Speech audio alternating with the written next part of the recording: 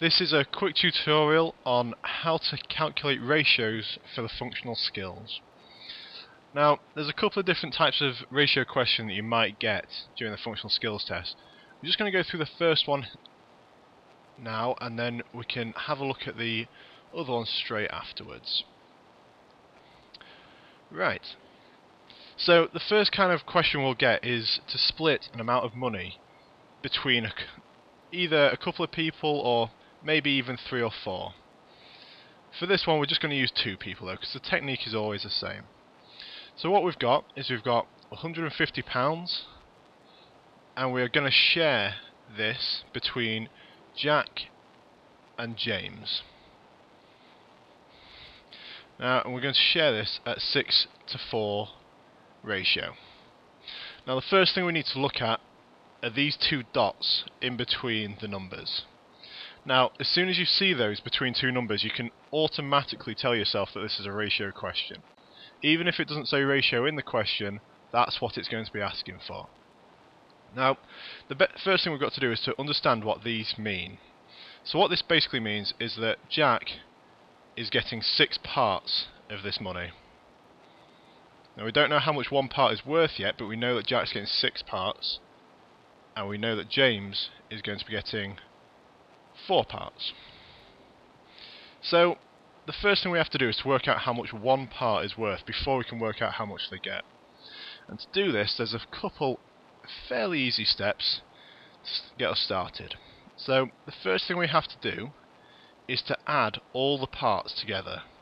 So for us, it's just the 6 parts that Jack's got and the 4 parts that James has got, which equals 10.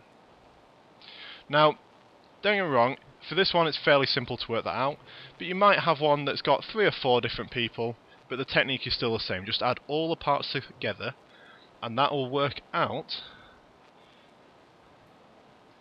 the total parts that we have. So that's the total amount of parts that we've got. So the next step, step 2, is to divide our total amount of money, so for us £150, and divide that by the total amount of parts we've got. Now it is important to remember we are allowed a calculator for these tests all the time, so don't try and do these in your head. You can more than happy to use a calculator. So what this is now telling us is that one part is equal to £15. So if Jack's after 6 parts, what do you think we're going to have to do next? So what we're going to have to do is multiply our one part by how many parts we're looking for. So in the case of Jack, we're looking for 6 parts.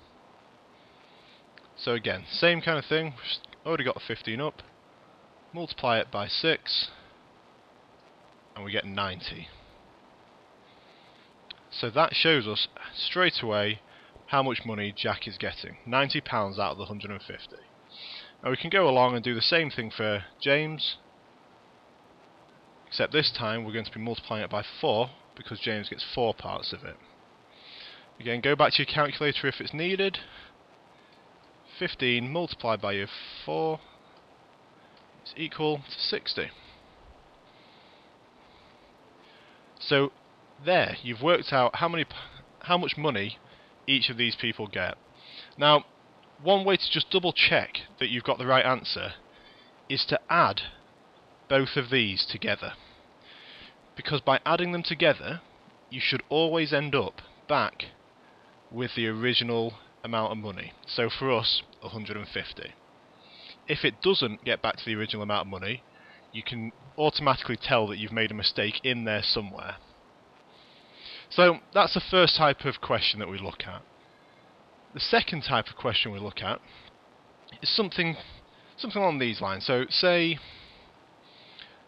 go with the same names, keep the same names. So Jack has £24 and he shared that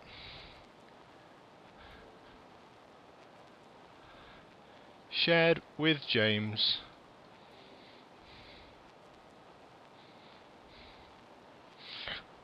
2 to 8 ratio. So what we're essentially saying with this is that Jack has got 2 parts, and that is equal to £24. So how much money is James going to get from this? Again, there's a couple of fairly easy steps that we can take just to kind of work this out. So the first step we have to do is to divide the amount of money that Jack has got by the amount of parts that he's got.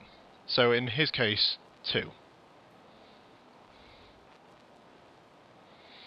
So this again is telling us how much one part is worth, because we've divided his total amount by the amount of parts he's got. So we now know that one part is equal to £12. So if James is after 8 parts, we can do the same thing again. We can do your 8 multiplied by 12.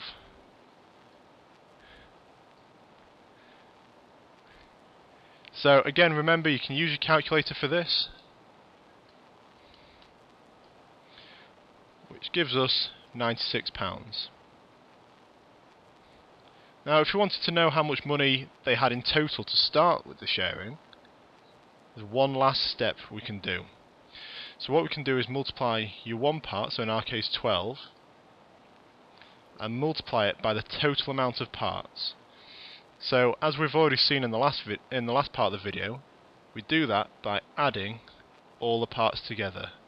So in our case 2 plus 8 is equal to 10. So we can do your 12 multiplied by 10. Again, bring back your calculator if it's needed, which shows us that the total amount they had to share between them was £120.